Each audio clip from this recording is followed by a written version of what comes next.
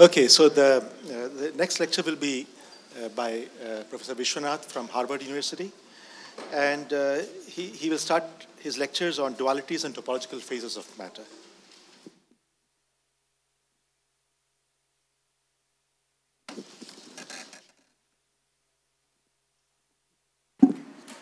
Yeah, so can you all hear me?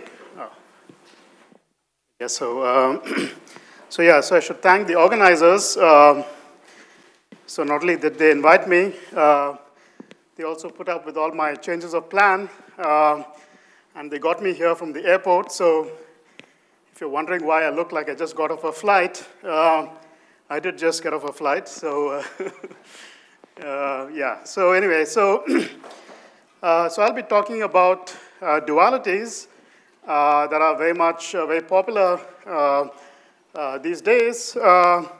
And dualities is a technique. So I'd like to not talk solely about a technique. I'd like to talk about some physics application as well. So I'll talk a little bit about topological phases of matter and how we can use dualities to sort of characterize them and look at phase transitions between different topological phases and so on. Okay, so that's the title of this set of lectures.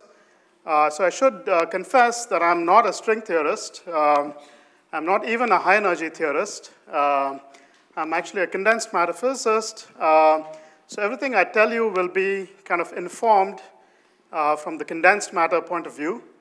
But one of the amazing things I feel is that a lot of the problems that we have been interested in ultimately seem to connect to things that people in high-energy physics are very interested in.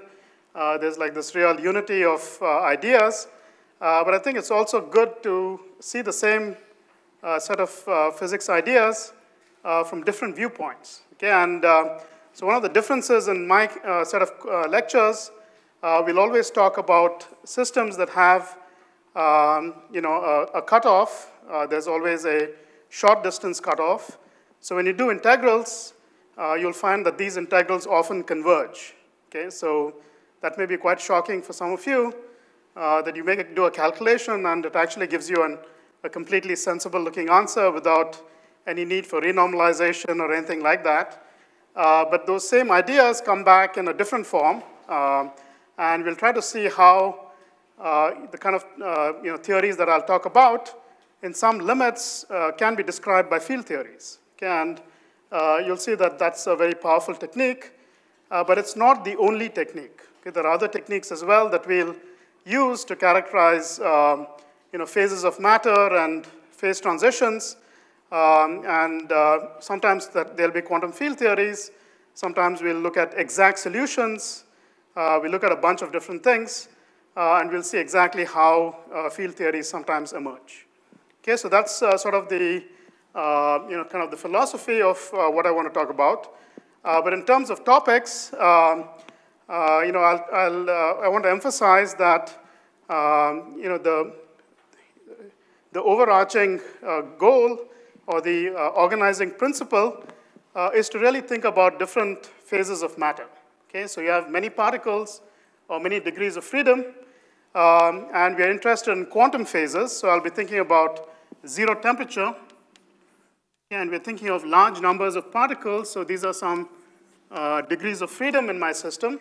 It could be the number of particles in your that are interacting or spins. We'll often look at spin models to make them very simple. But we're going to take the limit of a very large number of constituents. Okay, very much like in quantum field theory, you actually have an infinite number of degrees of freedom because you say that you have a continuum. At every point in the continuum, there's a degree of freedom. Okay, and it turns out that when you take these sort of limits, you get new properties.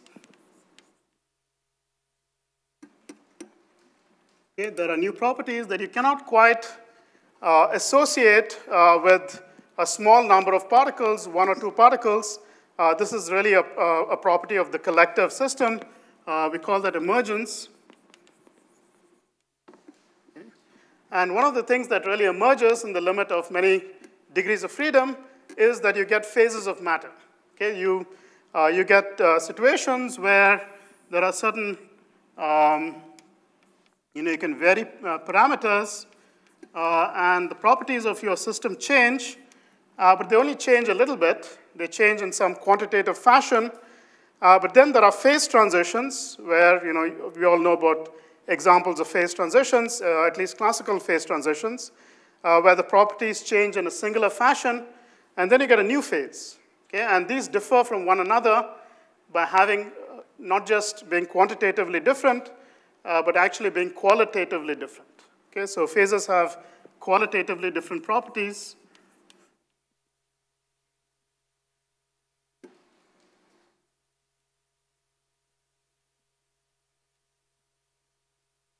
Okay, there's no smooth way of going from one to the other. Yeah, and you need a phase transition to intervene, a phase transition where singularities occur if you want to go from one phase to another. Okay, and we are still trying to figure out what is the set of qualitatively different properties. Okay, so this is actually very easy to tell. If someone tells you that this is a property that cannot be smoothly changed, you immediately recognize it as such. An example is symmetry breaking. You can either have a symmetry or it can be spontaneously broken. Those are two qualitatively different states for a system to be in. And that is one way to distinguish phases, an absolute way to distinguish between a pair of phases. Okay, so symmetry breaking is one, and it's kind of obvious. You either have a symmetry or you don't. If you change parameters a little bit, if you want to go from one to the other, you have to have a phase transition. Okay, and many of the phase transitions we know are of that kind. Okay, so if you think about a magnet, the spins align in a certain direction. They break the rotation symmetry, and that happens at a certain temperature, the Curie temperature. Okay, and that's an example of being able to distinguish phases in terms of symmetry. Okay, and in fact, for a long time, it was thought that was the only way that sort of exhausts the set of qualitatively different properties. Okay, so if you had a symmetry distinction, those were two different phases. If you had no symmetry distinction, those are actually the same phase. They may look different. For example, a liquid and a gas seem very different. But if you think about it, they really do not have any qualitative property that's different. Okay, a liquid and a gas have different densities, but that's a quantitative aspect. And in fact, if you think about the phase diagram of a fluid, usually there's a phase transition to go between a liquid and a gas. But if you change the pressure and temperature sufficiently, you can actually avoid the phase transition. You can take your system on a path that never has a phase transition, converts from a liquid to a gas. Okay, because there's really no qualitative distinction. You cannot do the same for going from a liquid to a crystal. Okay, a crystal really has a different symmetry from a liquid. There's no way to avoid the phase transition going from liquid water to ice. You have to encounter a phase transition, and that's really because they have qualitatively different properties. Okay, so people thought for a long time it was really symmetry. Okay,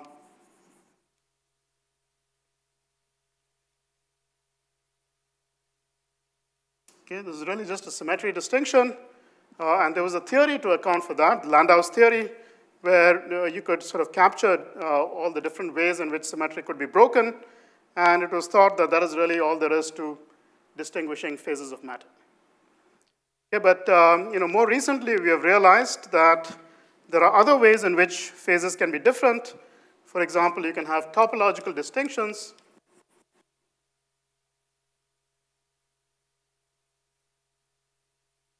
Yeah, and you can have the interplay between symmetry and topology. So at one extreme, you have no symmetry, and you still have distinctions between phases. We'll give some examples of that. And sometimes you have to combine the topological properties and the symmetry properties together, and that gives you more ways of dividing up the states of matter. Okay, so this is really one of the overarching themes. How do we distinguish different quantum phases of matter? And in fact, this is something that I feel we have still not completely understood. Okay, we understand it fairly well in low dimensions, in one dimension, one spatial dimension. Maybe in two spatial dimensions as well, there's been a lot of progress. But in three spatial dimensions, I think there are still a lot of open questions. What are the different phases of matter for interacting particles? You can add various caveats like, does this system have, can it be represented by a continuum theory? Does it really look like continuum space or not? Does it only have a lattice realization? There are different ways of dividing the question, but we are still far from an answer, really trying to figure out what are all the different ways, qualitatively different distinctions between states of matter. Okay, so that's by way of background. Okay, so what does this have to do with dualities? So it turns out that when you try to describe a phase, you have to describe them in some convenient way.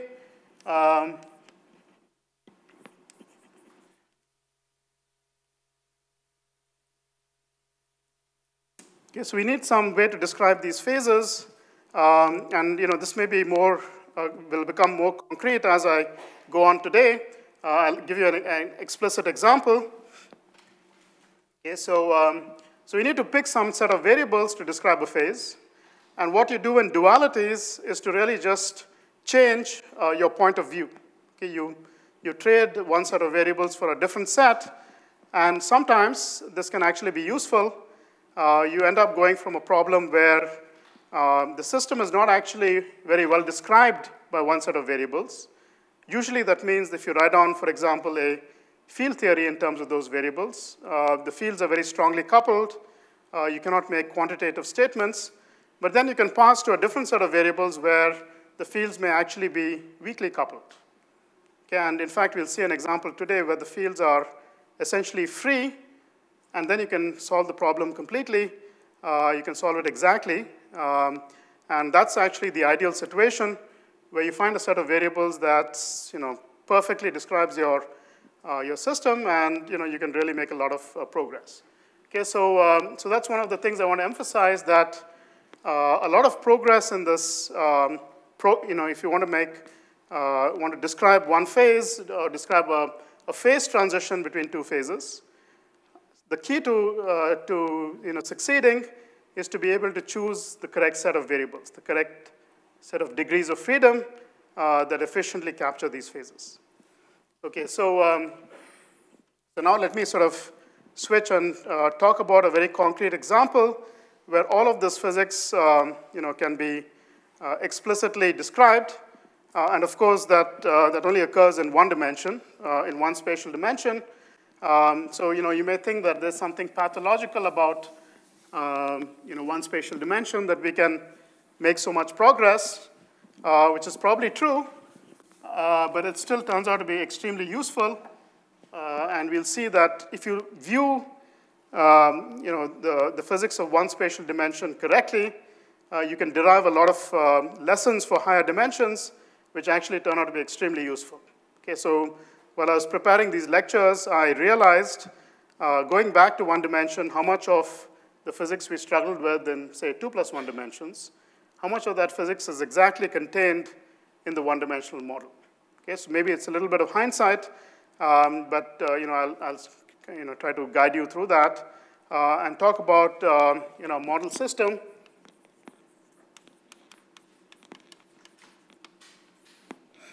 Okay, so this is going to be a 1+1 dimensional system. And what we're going to describe over here is something where there are, there are two phases.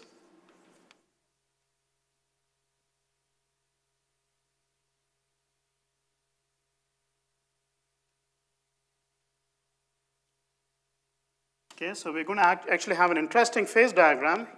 And there's going to be a phase transition in the system. And we'll talk about how to describe the phases and this phase transition. Okay, and in the course of this, we'll come up with a duality.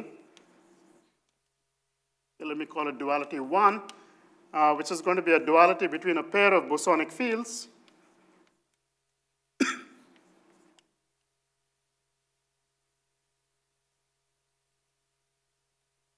And so this will be nice. It'll get us some mileage.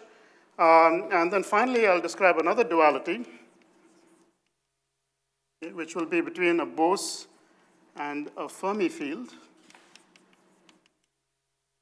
Okay, and it'll turn out the fermionic fields are actually completely free.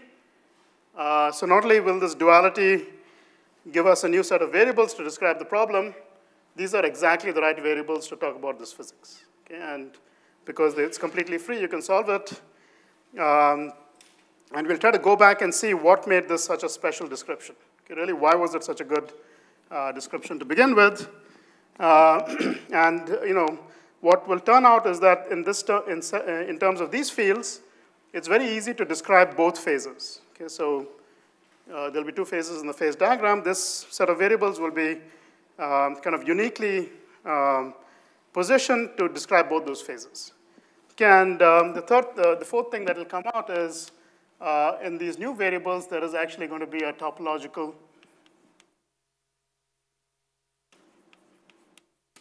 a change in the topology for these fermionic fields, and we'll sort of characterize that. And that's actually, if you think about the fermions as being electrons rather than some mathematical trick you use to solve the problem, that corresponds to a very active area in condensed matter physics, the search for these Majorana zero modes. Okay, so all of that will be contained in this simple model that we'll talk about. So the model is actually just the Ising model. Yeah, I'll use a quantum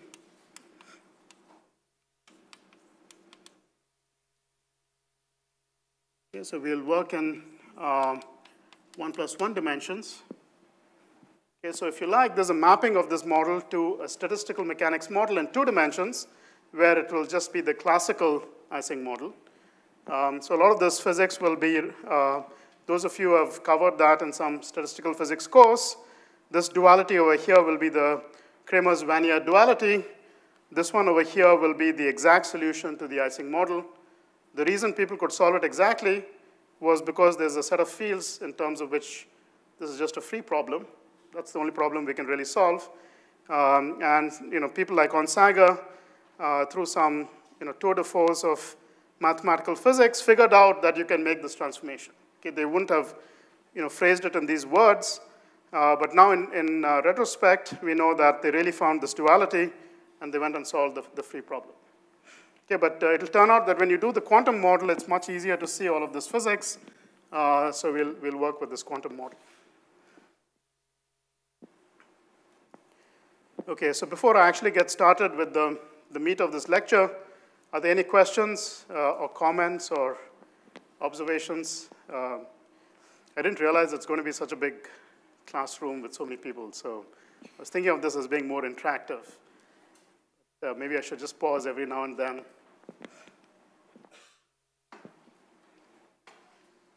Yeah, how many of you have seen the solution of this quantum Ising model? Just to make sure it's not everyone. Okay, there's one person. Okay. Okay, so let me start with describing this problem, and I want to make sure that everyone is on the same page. So literally, we are going to begin with a system which is extremely simple to describe. You have n sites. Okay. And on each site, you have the absolute simplest quantum mechanical system you could think of, which is just a 2-level system. Okay, so there's so there are 2 states. Let's call them up and down. Okay, and there's an operator. There's a Pauli matrix that I can use to conveniently label these basis states. Okay, I can also have a different Pauli operator, sigma x, that will give me transitions between these states.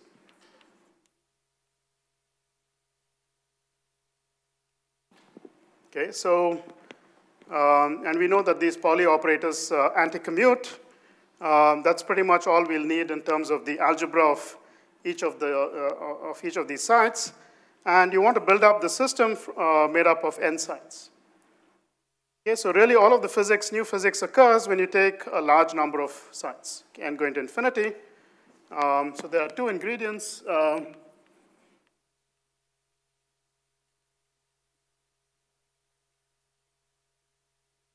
There's a second ingredient, actually, which people don't usually emphasize. Why is it that many-body physics is so much more rich than quantum mechanics?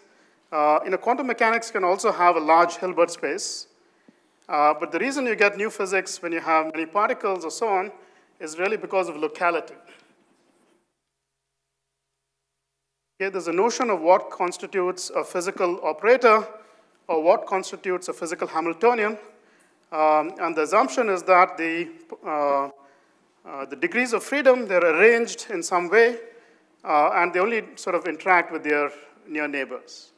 Okay, and of course, that's really what gives you the notion of dimensionality. There's a notion of what is close and what is far. And if you want to have some physics that's really different in different dimensions, there must be some notion of locality. Okay, it could be a very strict notion that you only literally interact with your nearest neighbors or some finite range.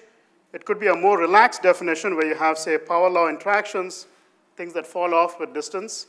But it cannot be that you interact equally with all the sites in the system. Okay, when you do that, you're really not describing the kind of physical systems that we're going to be interested in, okay, and where all of this new physics emerges. Okay, so I'll try to emphasize locality as and when we get some new properties, how that ties in with locality. Okay, so that's the Hilbert space on each site. And if I have many of these sites, I have 2 to the n states, basis states for my Hilbert space, which are just products of what each of these spins are doing on the n sites. Okay, so that's the space of my system. So now I want to think about some Hamiltonian that's going to give me some interesting physics, and we want to introduce some symmetry. Okay, so let's introduce an Ising symmetry. Okay, I'm going to demand that the physics is invariant under flipping my spin from up to down. Okay, so I have a generator of my symmetry, which is just the operator that flips my spins.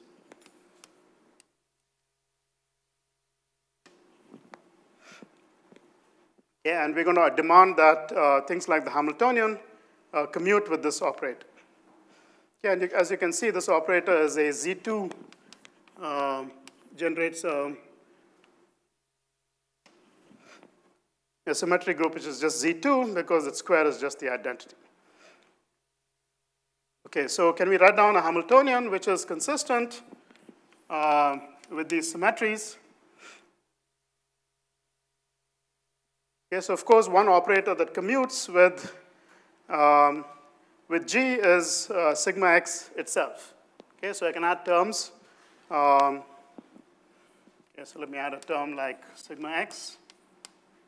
And of course, I want to sum over all the sites in my system.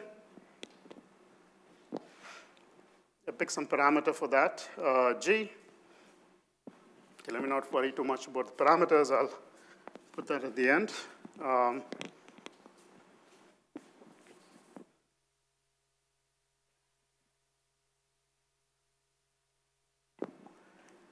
Okay. But this gives you a somewhat boring model. All you do is apply a field along the x direction. You increase the strength of this field, nothing really much happens to your system. Okay, the spins are just polarized along that direction. You really want some competition to make this more interesting. Okay, so you can add another term which also commutes with this G. So imagine that we wanted to add this Pauli operator, sigma z, which does not commute with sigma x. So it gives you some interesting quantum fluctuations. You cannot add sigma z by itself, of course, okay, because that would not commute with the symmetry generator. It would break the symmetry.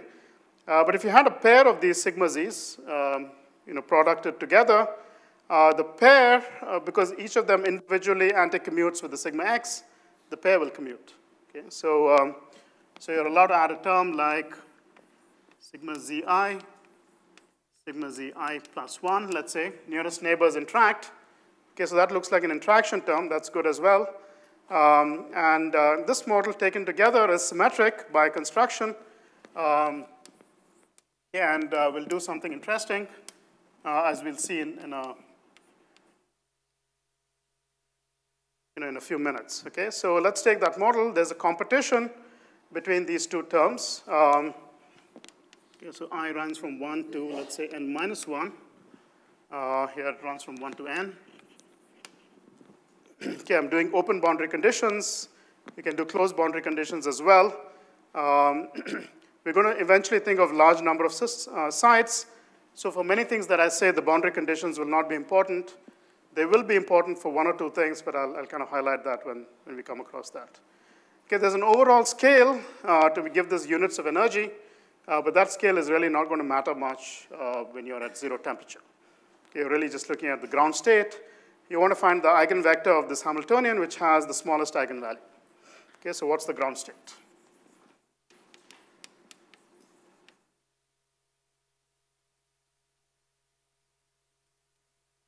Okay, and as you vary this parameter g, how does that ground state evolve? Okay, and because this is a large system, n is going to infinity, there could be a phase transition in the nature of your ground state. Okay, that vector could change in some qualitative way, and we'll kind of quantify exactly what we mean by that. We have a symmetry, so we can ask about symmetry breaking in the ground state. Okay, so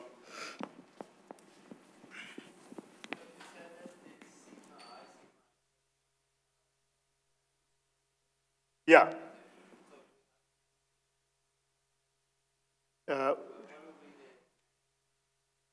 You mean you want sigma I plus 2? Is that your question? No.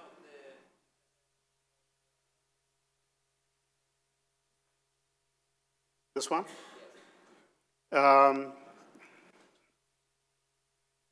It's like an interaction potential. Yeah, you could say that. We'll see actually, maybe a better way of thinking about it is this is a term that actually hops particles.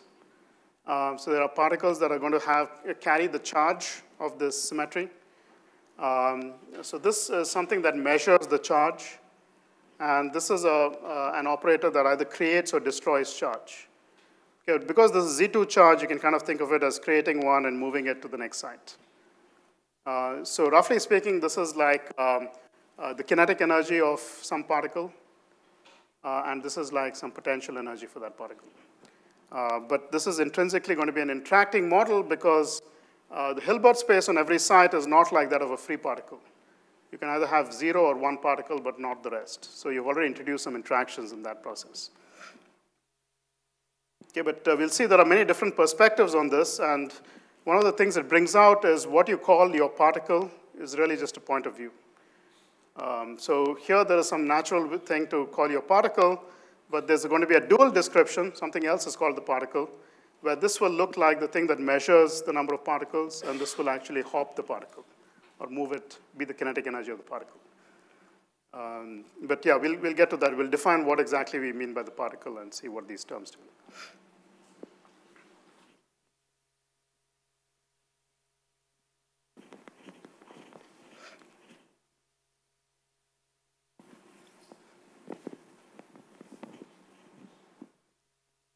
Okay, so maybe that's a good point to, how do we think about this? So we said that, this operator sigma x, it's kind of measuring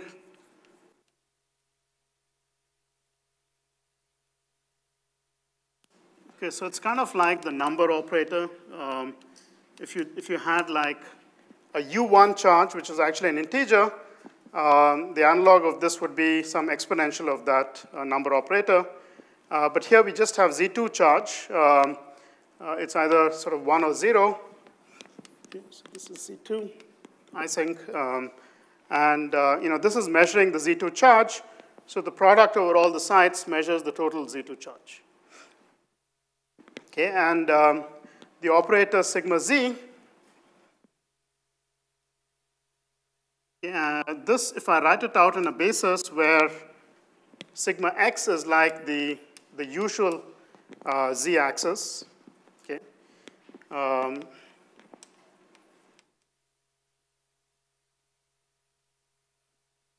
Okay, so in a sigma x basis, the sigma z operator, the roles of these two will be flipped.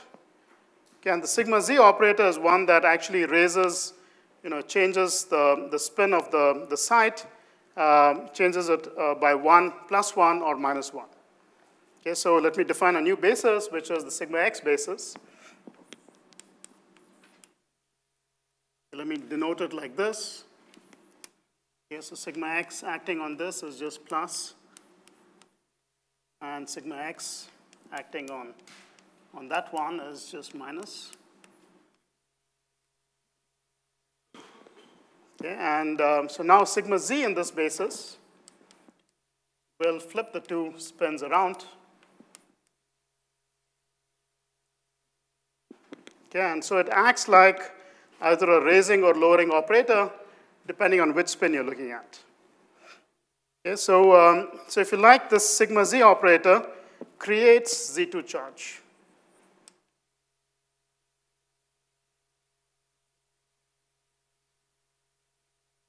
Okay, so if this had not been Z2, you would have a distinct operator, one to create and one to destroy the charge. But because this is just defined modulo 2, the two processes are equivalent. Okay, creating and destroying charge are the same. So we have just a single operator, sigma z, that does both of them.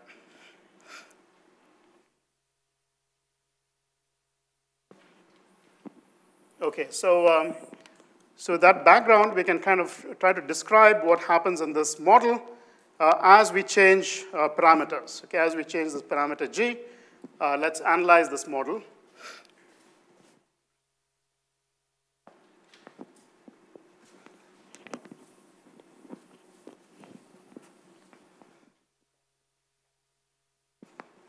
Okay, so let's draw the phase diagram.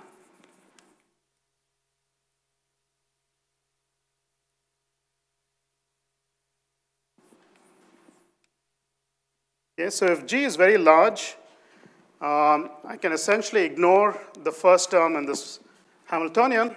I just have the second term, where there's a field that's polarizing all of my spins. So the state of my system is very simple. It's like all the spins are along the x direction. The wave function looks something like that. Okay, all of the spins along the x direction and the limit of g going to infinity. That's the ground state. Okay. Now, as I lower g a little bit, what happens is that I start getting quantum fluctuations from this term over here. Okay, so what this does is it takes the spin that's along x and flips it around along the minus x direction, and it begins to start to change this, this vector. So you can ask, what is the excitation?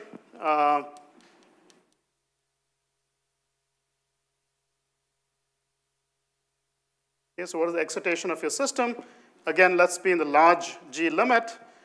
So what can happen is that you can take one of your spins and flip them around.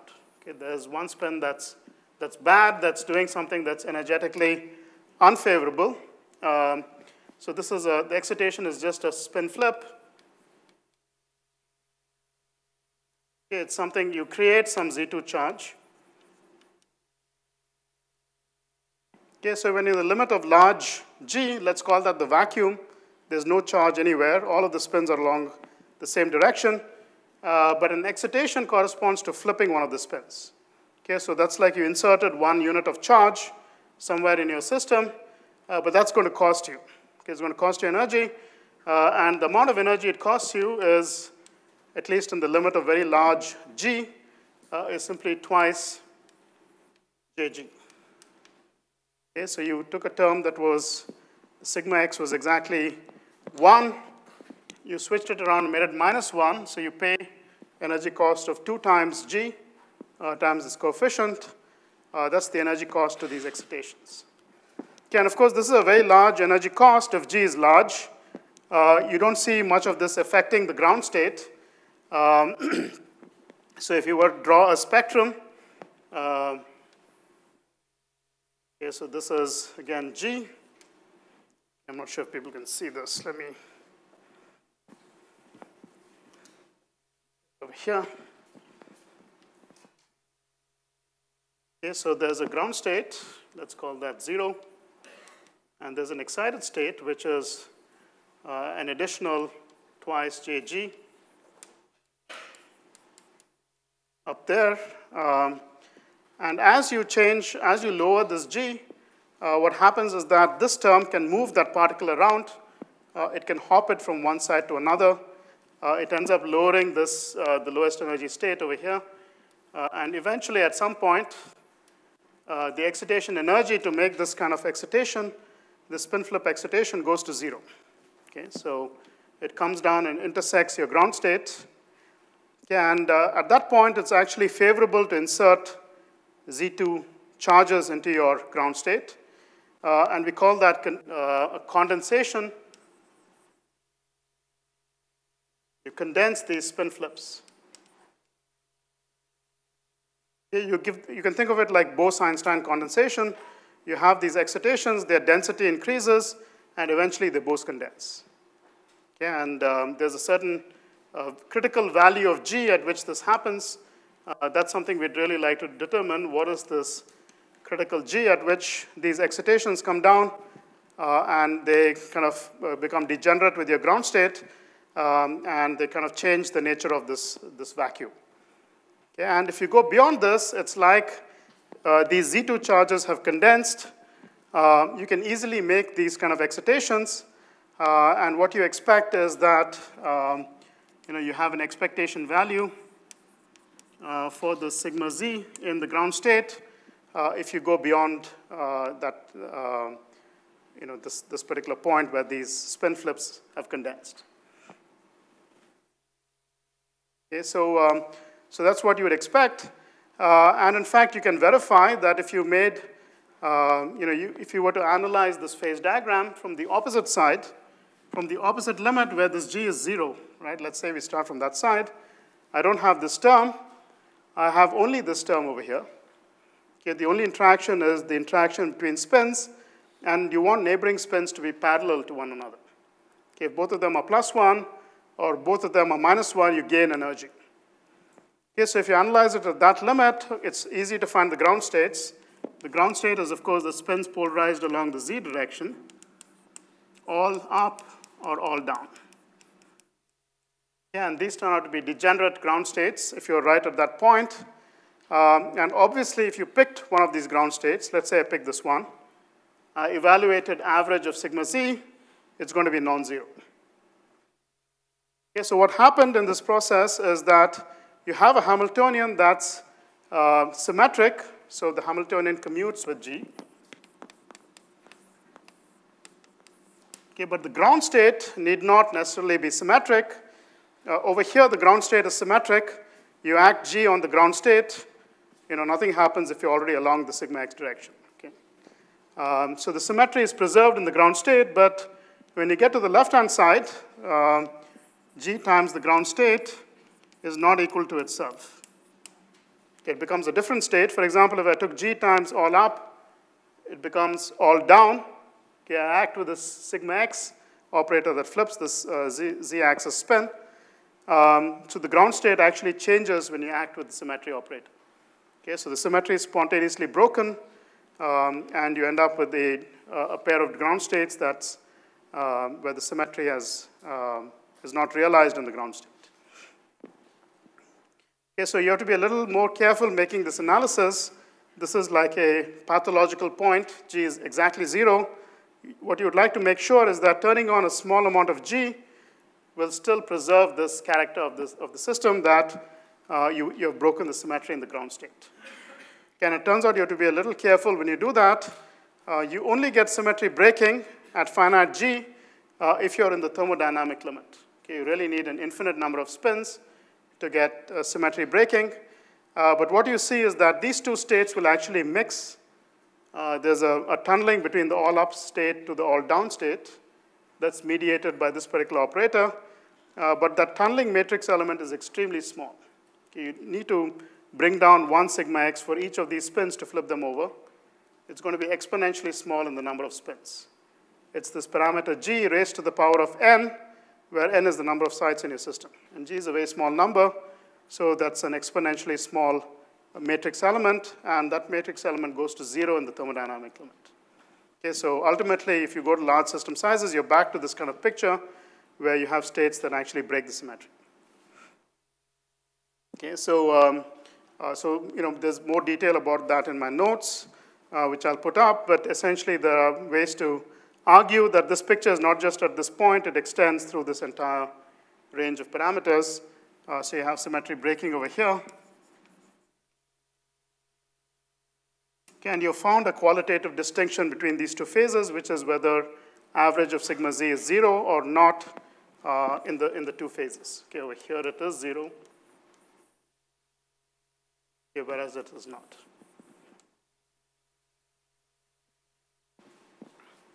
Okay, so one way to describe this transition is really by this Bose condensation kind of idea, Bose condensation of these Z2 charges. Okay,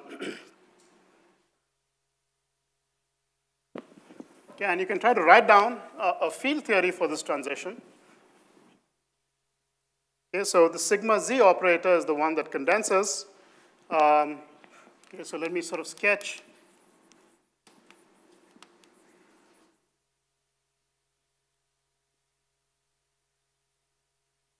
Okay, so when I say a field theory, what I mean is something that does not concern itself with the minute details of what's happening at the scale of one lattice spacing. Okay, so instead of thinking about the physics on a lattice, let me think about fields, which are a function of space and time, but now they're a function of continuous space rather than discrete points in space. And this will be a valid description if things do not vary very rapidly on the scale of one lattice site. Okay, so if okay,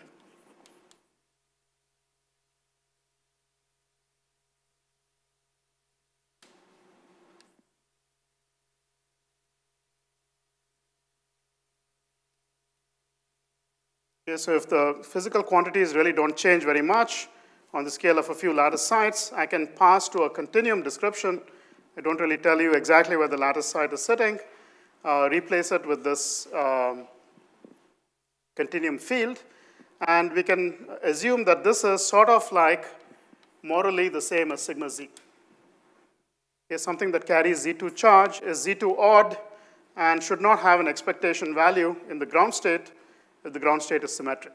Okay, so you'd expect that if symmetry is preserved,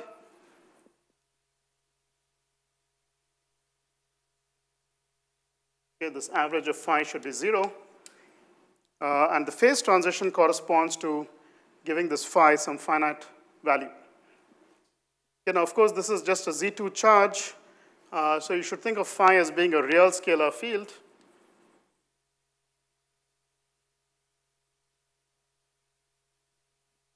And in fact, you can do this all a little more rigorously. I won't try to do it right now. You can literally go from a lattice model to a field theory. So two things are happening. One is the operators over here, they only take on values plus or minus 1. Okay, you want to trade that for an operator that is actually taking on a continuous set of values. Okay, so phi is just a real number. So that's one kind of softening that you have to do. The other is you need to forget about the lattice structure. Okay, and there's a systematic way of doing this, trading this for a continuous field, and then going near this transition point where it turns out that the length scales involved in your system diverge, they become very big, and then you can rigorously claim that all of your physical quantities, at least at low energies, are varying very slowly.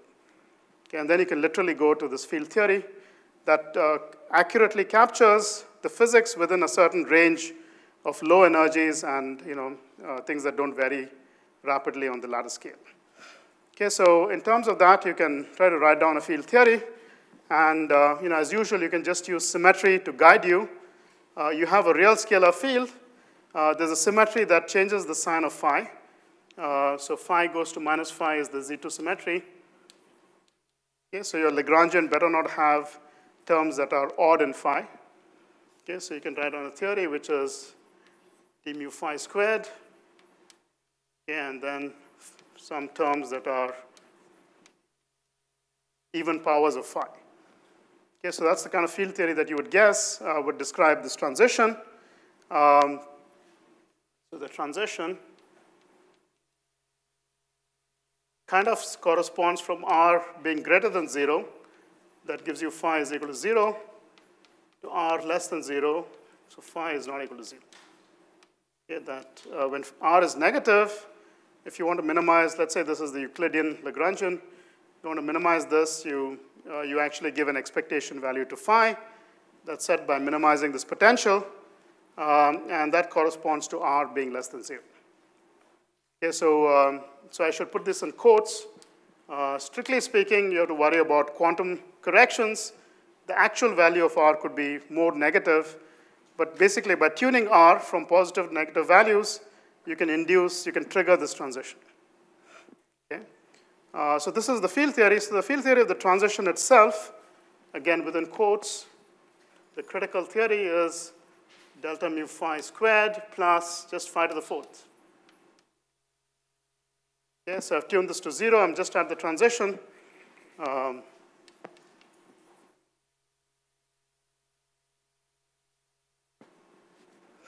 Okay. So now this is certainly true, and people have studied this theory in great detail. It's called the Wilson-Fisher fixed point. It exists in different dimensions. It's very simple in 3+1 dimensions. It's essentially a free theory in 3+1 dimensions. As you go down from that, it becomes more and more interacting. You can calculate properties in 2+1 dimensions, which matches well with, even simple calculations give you good results. But now we are down at 1+1 dimension. Okay, it's a long way from where it's free. So this is a plausible description. It's internally consistent, but these are not the best variables to describe the transition. Okay, they're very strongly interacting, and you really have to struggle if you want to get predictions starting from this viewpoint. Okay, but it'll turn out that there's a different way of thinking about this problem in terms of fermions that we'll get to shortly, where it'll be trivial to determine most of these physical properties. Okay, and those are really the right set of variables to talk about this problem. So how much time do I have? 15 minutes? Okay, good. Okay, so before I get to fermions, let me talk about the first duality over here, which is to describe this physics again in terms of another bosonic field. But we'll see that in this process, we're going to be going from changing our coupling constant. So G was the coupling constant that we had. We're going to change that coupling constant to 1 over G. A very typical kind of duality. What happens in dualities, what you call strong coupling becomes weak coupling, and vice versa. But it'll turn out the new degrees of freedom are also bosonic. And in fact, this is actually a self-duality. The new degrees of freedom have the same, essentially the same properties as the old one. Okay, so let's do that. Yeah.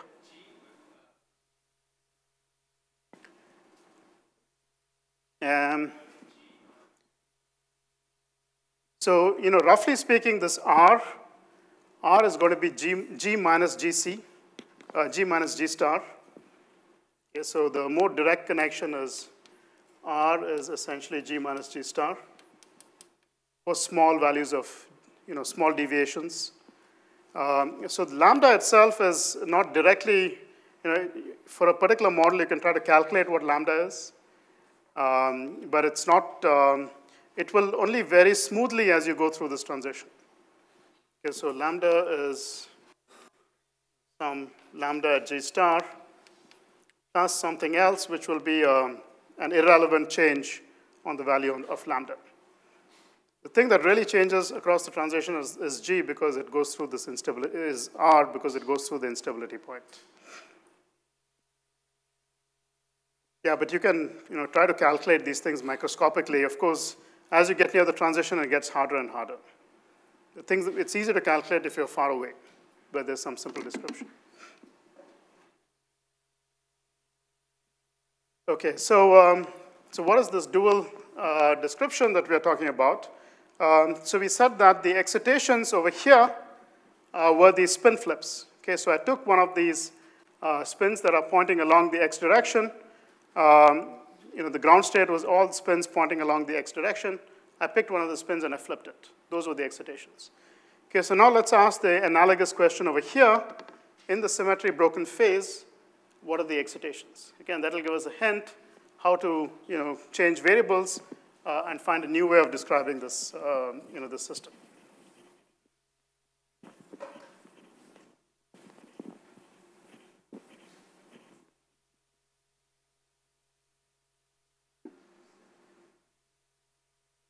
Okay, so yeah, conveniently I have this over here. So this is G much This is a strong coupling limit. So let's say I'm G much smaller than 1. I have a ground state. Let's say I pick the ground state, which looks like this. I actually have a pair of them. Let's say I pick the ground state. It looks like this.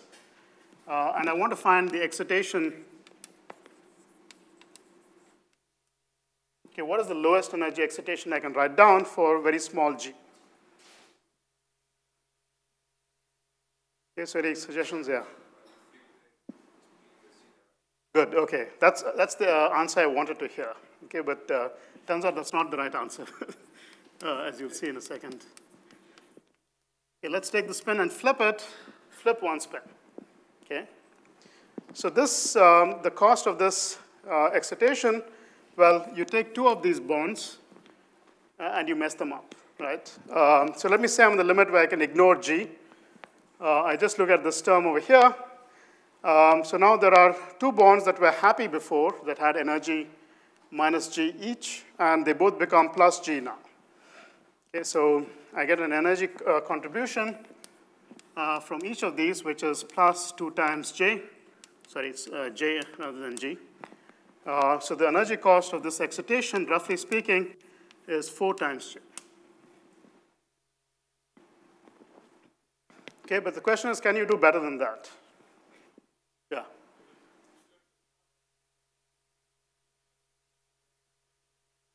Okay, good, yeah. So if you did just the first spin, you only have 2J.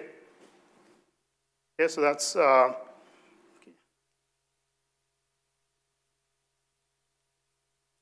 but let's say first or last, I guess, right?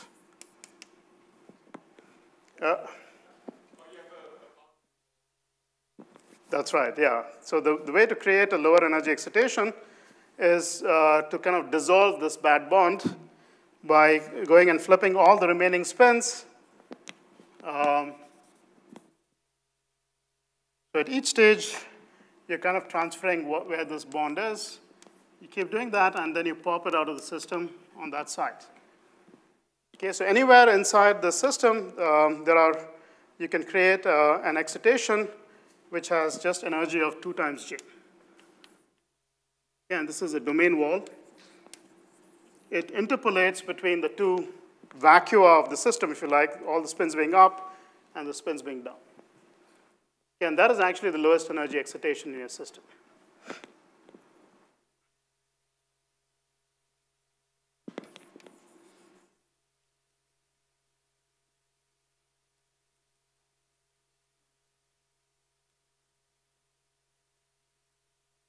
Okay, so the previous theory, if you think about it, the theory we developed over here was based in terms of spin flips. Okay, so the spin flip operator is essentially sigma z, and we derived a theory based on that. If you want a dual theory, you need to derive a theory based on domain walls. Okay, that's really the dual description of all of this physics. Don't talk in terms of spin flips, talk in terms of domain walls. Okay, so before we had the spin flip operator, which was sigma z. Okay, this is what created a spin flip. Now we want to create a domain wall. We want to write down the operator that will create a domain wall for us. Okay, so let's call that operator in analogy. Let's call it mu z. Okay, and it's located at some particular site. Actually, it's more natural to think about it as located on the bonds, right? Because the domain wall lives exactly midway between these two sites. Let me label it as the midpoint of a site, so I'll use I plus half to denote the location of this domain wall. The thing about the domain wall is that it's not a local object. At least to create a domain wall, the operator that creates a domain wall is not something local. You pick all of the spins, say, to the right of this, and you flip them over. Right, so you've got to have a sigma x for each site to the right. That's some choice that you have. Make it to the right or left. Let's take the right. You go and flip the spins everywhere on the right, so it's a string operator involving sigma x all the way to the end of this system. Okay, that's the operator that creates a domain wall. Okay, so whenever you have a particle, so the spin flip is a particle, there's an operator that creates it, creates or destroys it, but there's also an operator that measures it. okay, that tells you whether it's there or not. For the spin flip, the operator that measures it is just sigma x. And of course, this has to have some non-trivial commutation relation with the operator that creates or destroys it because the number changes. Okay, so we want an operator that, we have the operator that creates a domain wall. We want something that will measure it. It will tell us if there's a domain wall or not at a particular midpoint between two sites. Okay, so let's call that operator mu x by analogy. See that? Let me erase this.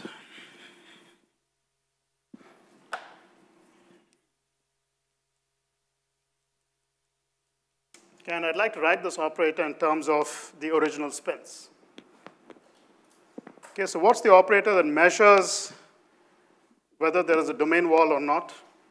Any suggestion?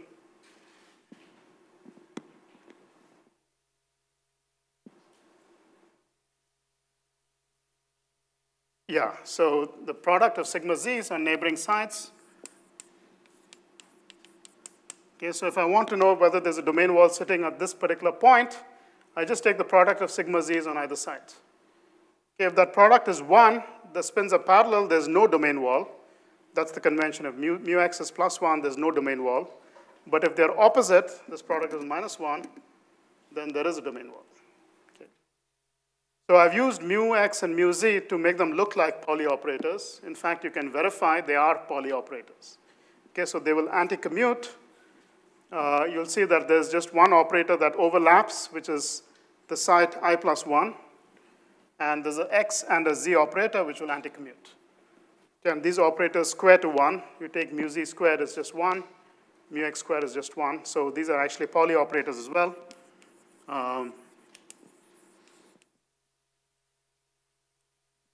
Okay, so I'll leave that as an exercise to verify.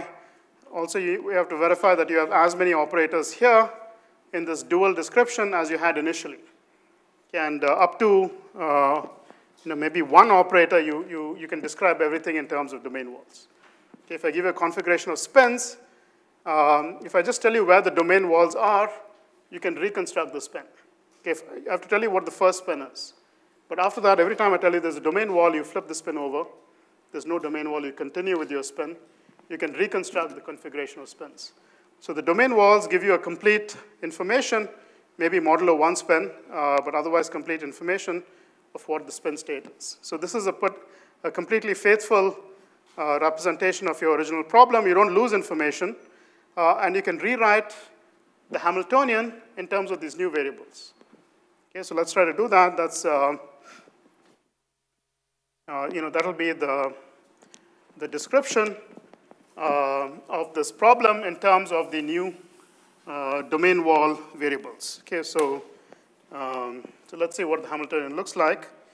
So that's the nice thing about one dimension.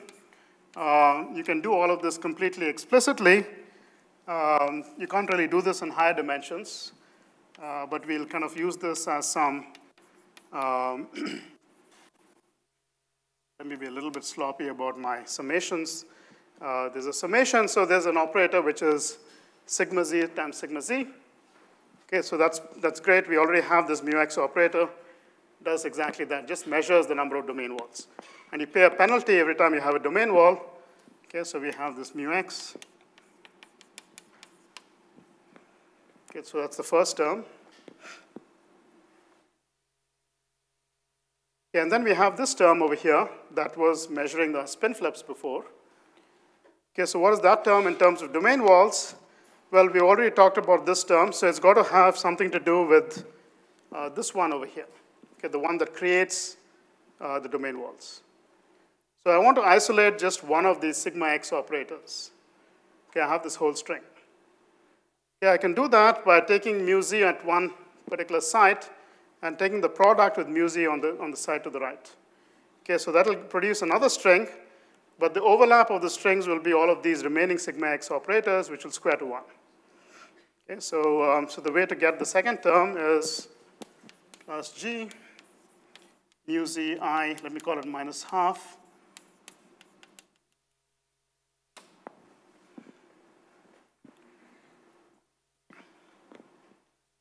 Okay, and to make this look a little more like my original problem, let me take out G as a common factor. So I get 1 over G here.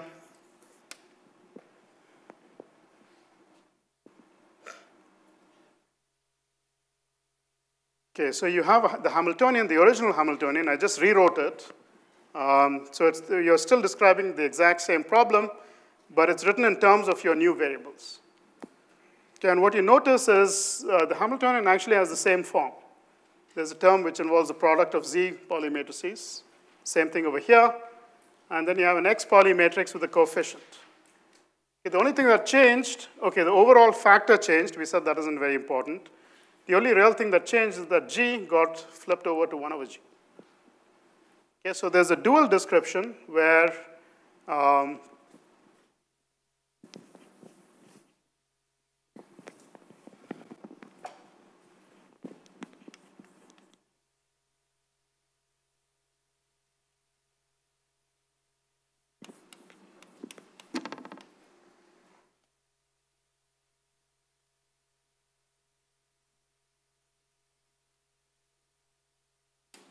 okay, so whatever description you had before in terms of spin flips, you take G to 1 over G. You have the same description, but every time you see the word spin flip, you convert it into domain wall. Okay? So one of the things that tells you is if this is really your phase diagram, there's a symmetry broken phase and a symmetric phase. The phase transition has to be at the point where these are equal to one another. Right? There's only one special, if you say there's only one special point in this phase diagram, it has to map to itself under this duality. Okay, so it tells you that the G star, it better be unity. If this the phase diagram has this particular form. Okay, so the transition occurs at G equal to 1, where there's a perfect symmetry between these two descriptions. Yeah, and this transition, you can think of it in two ways. You can think of it as starting with the vacuum to spin flips. There are no spin flips in your ground state. And then the spin flips become more numerous and they condense. That's one picture. The completely equivalent way of talking about it is you start on this side where you have the vacuum to domain walls. You have very few domain walls because, for example, your spins are all up. And then, because of quantum fluctuations, they become more and more numerous. You get more and more domain walls. Eventually, those domain walls condense.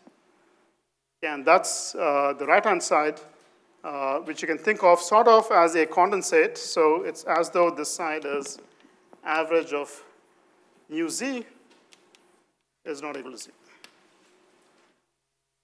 You've got to be a little careful with this statement because these operators are not local. Okay, so we emphasized locality, but let me ignore that for a second.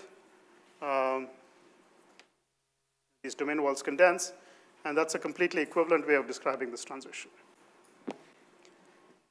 Okay, so there are two ways of describing the physics, and it gives us something. It tells us where the critical point is, but it doesn't solve the problem completely because since it looks the same, it's equally hard in either set of variables. So you want to have a set of variables which will interpolate. On one side will look like this spin flip. The easy thing to describe is the vacuum. Okay, you really don't have any excitations. So this is the vacuum over here. As you get over here, you get more and more particles, so they start to interact. And this makes things hard. Use the dual description. This part is easy. It's the vacuum for domain walls. Then they get more and more numerous, and then they begin to interact. Okay, so we'll see that the fermion operators that we'll introduce are actually going to be a product of these two operators. It's going to be sigma z times mu z. It's like a bound state of a spin flip and a domain wall. Okay, and those will be exactly right to interpolate between these two sides and give us the properties of the critical point. Okay, but I guess that's for next time.